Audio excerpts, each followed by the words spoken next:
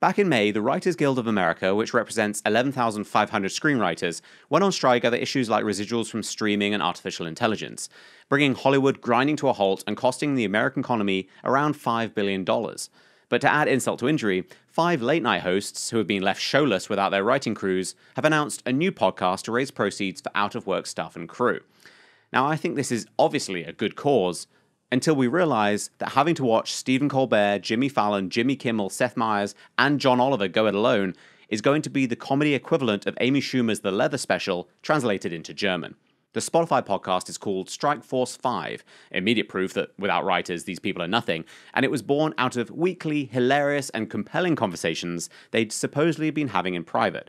And it's going to focus on the complexities behind the ongoing Hollywood strikes. My sides are splitting already. Here's the best trailer they could come up with. One more time, Jimmy. Yeah. Hi, I'm Jimmy Fallon. I'm Stephen Colbert. I'm Jimmy Kimmel. I thought when you said Jimmy, you meant me, Jimmy, but you meant Jimmy. I always mean you. But when you say Seth Meyers, who do you mean? I mean John Oliver. It's the 5 of us together for maybe an hour a day. Strike Force 5 is the name of our podcast. Subscribe to it now. Spotify or wherever else you get your podcasts. But Spotify, you fucks. It really highlights their comedic genius, doesn't it? Jimmy Fallon seems bored and or drunk.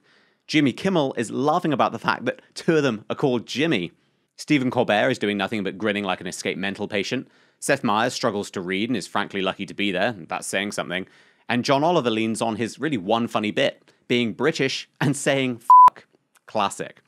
It's one thing for writers to fight for better treatment, but if this means that we have to suffer through Strike Force 5, I'm begging the entire Writers Guild of America to take one for the team and get back to work. WGA, you're our only hope.